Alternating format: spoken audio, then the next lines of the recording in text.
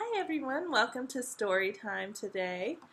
I hope you all have had a wonderful week so far and you will continue to have a wonderful week. Why don't you guys tell me in the comments about what kind of things you've done for Ham Day so far? Have you seen the relay, maybe some of the 5th graders? Or are you wearing all your pig t-shirts? Are you excited about this weekend? Let me know. So today for story time, we are going to read Princess Pigsty. It's by Cornelia Funk.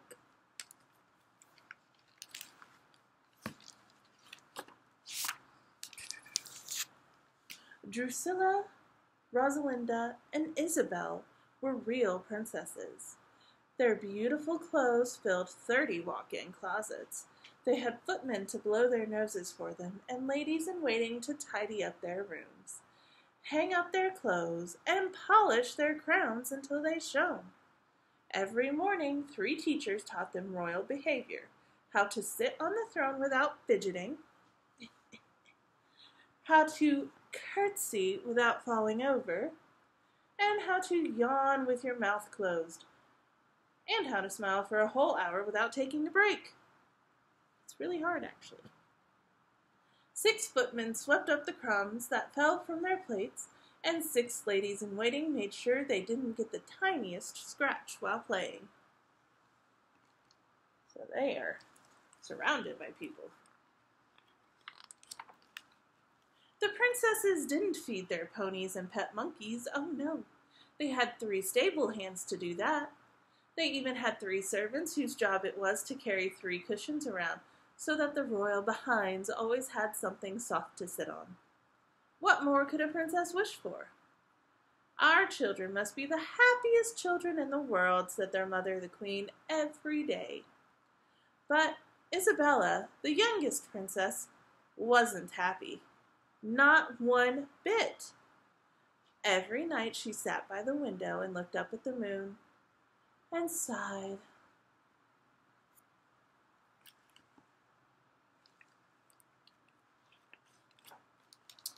One morning, Isabella jumped out of bed and shouted in such a loud voice that woke the whole castle up.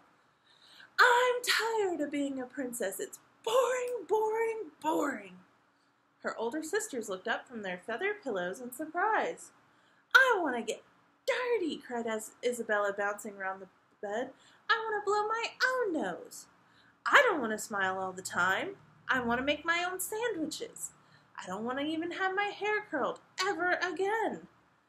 I do not want to be a princess anymore. With that, she took her crown, threw it out the window. Splash! It landed in the goldfish pond. There will be trouble now, said Drusilla, and rang her bell. The door flew open, and in marched 6 servants. May we ready your highnesses for breakfast? Purred the head footman. Rosalinda and Drusilla sat down in front of their mirrors right away, but Isabella scrambled quick as a flash under her bed. Your Highness, cried the head footman, I beg you come out from under there. No, I don't want to be dressed, Isabella called out. I don't want to have my hair curled. Yuckety yuck. I can't stand it. I'll wash myself in the fish pond. Yourself? Cried the footman in horror. In the fish pond? Goodness gracious. And the head footman immediately sent for the king. Isabella, thundered the king, in such a loud voice that his wig slipped out of place. Come out from under that bed immediately. No, replied Isabella.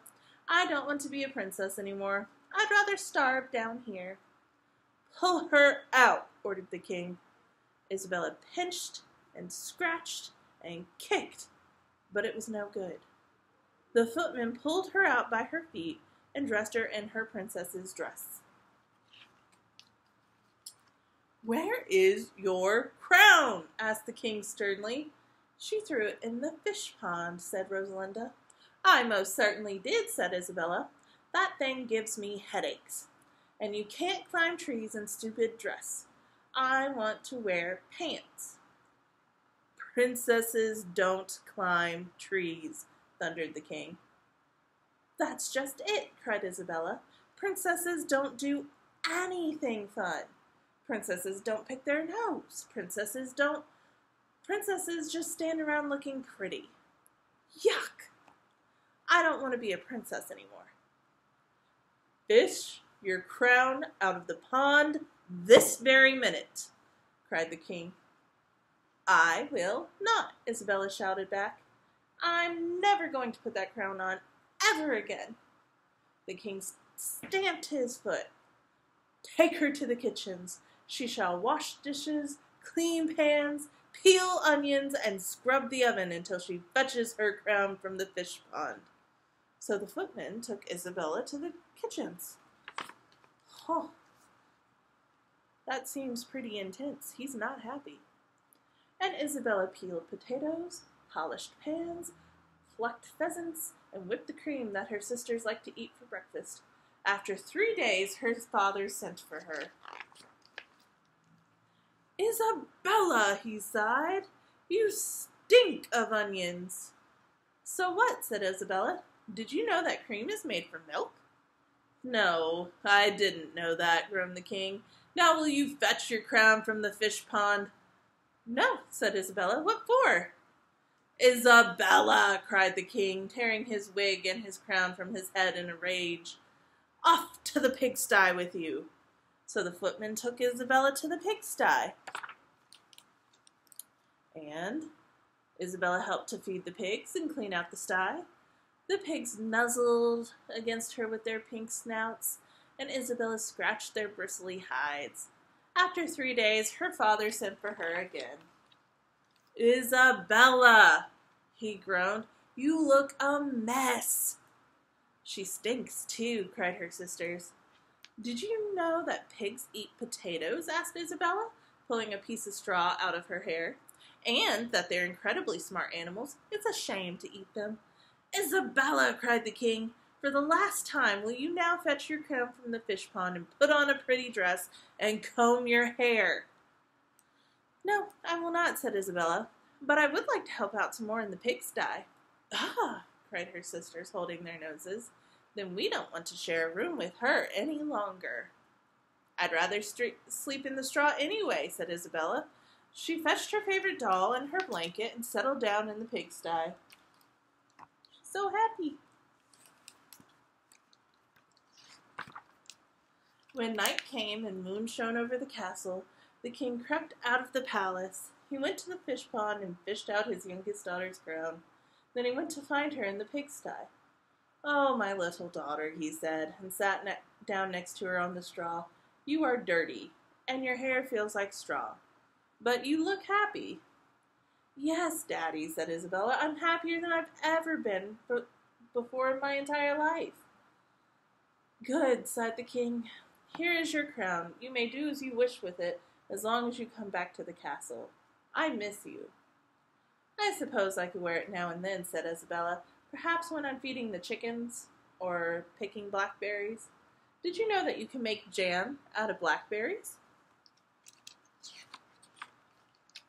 No, I didn't know that, said the king. But one of these days you can show me how it's done. He gave his daughter a big fat kiss on her dirty cheek, and she kissed him back on his big fat nose. Then they walked back to the castle, hand in hand. Isabella still sleeps in the pigsty quite a lot. She gave her fancy clothes to the cook's daughter, and as for curly hair, Isabella never let anybody curl her hair ever again.